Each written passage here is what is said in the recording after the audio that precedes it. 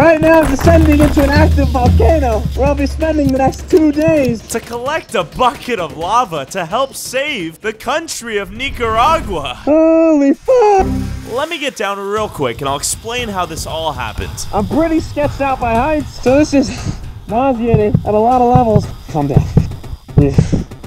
Chris! And this all starts with Chris. He's what you call a volcanologist and a world-renowned volcano expert. I've climbed into more volcanoes than pretty much anybody on Earth, and I'm single.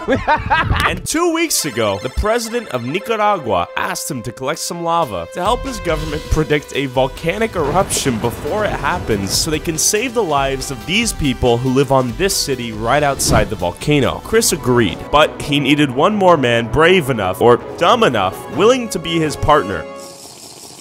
And as the only guy who filled out the application, I got the job. Whoa, this is otherworldly. Luckily, I was in good hands. Don't fall into the big pit over there, because I'm not coming down to get you out. But we had to watch out for flying rocks, stepping through the ground, ankle breaker, poisonous sulfuric gas all around us, and aware that one wrong step would kill me, we decided to make our way to level 2 of the volcano to try to collect lava from the lake, kind of like this, before the sun set, or worst case, we got hit with an acid rainstorm. If acid rain can do this to steel, then imagine what it could do to our body. All right, Chris has led us to level 2 of this volcano. That is unbelievable. When I walked over here, closer to the edge, literally like burned my eyes immediately. And I don't know how we're gonna spend the night up here. Chris, why did it get so hot when we got close? Yeah, so you can see there's some bluish tinged cloud heading up. That's superheated volcanic gases, highly toxic. One breath of that without a mask, you're almost dead. What?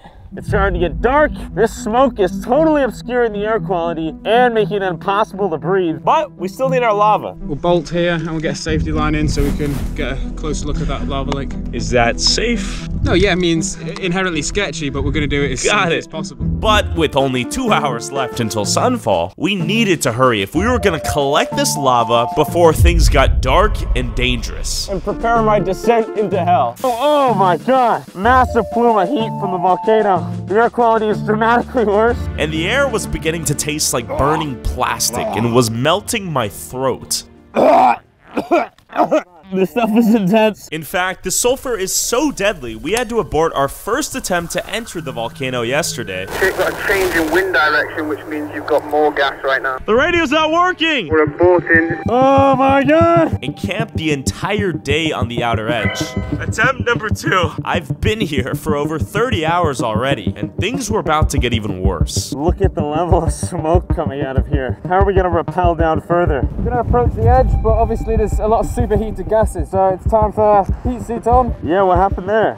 Oh, that's walking on fresh lava flows. Really? That seems dangerous. And somehow, I got stung by a bee down here. Oh, and their bees are— oh, fuck! And with no warning, as I get stung, Chris just starts running. And then I hear the pitter-patter of rain. Acid rain. We were unprotected in the middle of an acid rainstorm. Oh, fuck. Okay. Chris didn't think to tell me as he scurried towards safety, but I felt it as my forearm skin started to burn. My skin, my fucking skin! We're all gonna fucking die. That is crazy, dude. That was scary as fuck. Dude, this is not good. Chris explained it best. And what we have is a condition that is suboptimal. Oh, suboptimal.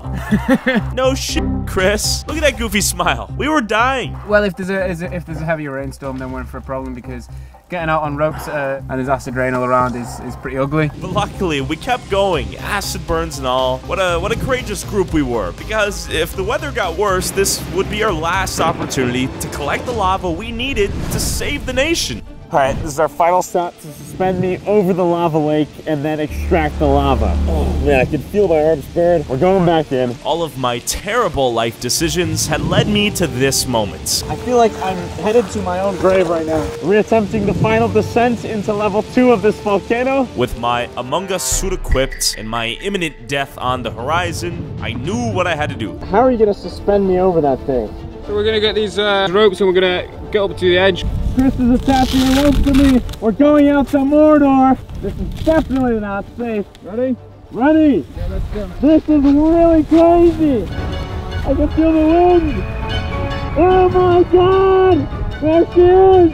It's glorious. That's the lava lake that we want to sample from. That's ridiculous! We're literally moved in the morning, the ceiling lava. Yeah, it's not a place that you want to go for a swim. It's so hot up here. My body's melting inside the suit. Okay, so how are we gonna get over there? It was glorious. I was finally ready to zipline over this lava lake. Literal Mordor. But Chris had some concerns. Due to the heavy rain this afternoon, we've got too much gas inside the crater. Got it. If we cross the crater, there's a chance that we'd be putting you in a place of serious heavy gas. So we need to set up camp in a volcano tonight. Yeah, and then get out here tomorrow. I'd say more people have been to the moon than slept inside this volcano. Whoa, yeah! All right, we didn't get the lava sample, but I'm not compromising on sleeping in this tent tonight, right beside the lava lake, in this bad boy right here. This is gonna be brutal. I don't know how I'm gonna sleep with this on. But I almost forgot, I was literally inside a giant toxic sulfur cloud with my tent window open. Good night. Right now it's 4 a.m. in here. I woke up, this thing was off my face. I cannot breathe with this thing on my face anymore.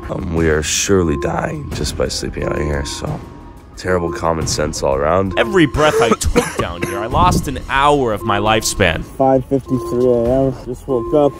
The volcano's looking very toxic this morning. And after getting 3 hours of sleep and an early pump-in, we were ready to reattempt the impossible despite even worse weather conditions until we heard this on the radio. Yeah, we've got some bad weather heading your way, and gas is starting to build up in the crater there. I think we need to evacuate you as soon as possible. Evacuate? Yeah, we actually need to head out like fast. I'm expecting emergency evac. Chris is on the intercom. You're good to send down the trolley whenever you're ready. Yeah, copy that. We need to get out as fast as possible. We need to pack up and go. Oh, God! Oh! The total levels have increased dramatically. I'm feeling lightheaded. I'm running for my life right now. We need to get out. The trolley's coming in hot. I'm gonna skate to the surface. Good luck, Chris. If I don't see you again, it's been real. And if I die, it's your fault. If you come into a situation, finger on the button, stop, stop, stop. Got it. That's real. Stop. I'm headed out. And after tragically failing our mission with no lava to bring back to the president, I'm literally gonna have to rappel myself up that cliff in a second here. the people of Nicaragua, especially the capital city Managua, were screwed if and when the volcano did erupt. While I was grateful I narrowly escaped with my life and a little bit of lung cancer, Oh my God! We're alive! I returned back to my hotel only to learn this. I just tested positive for COVID.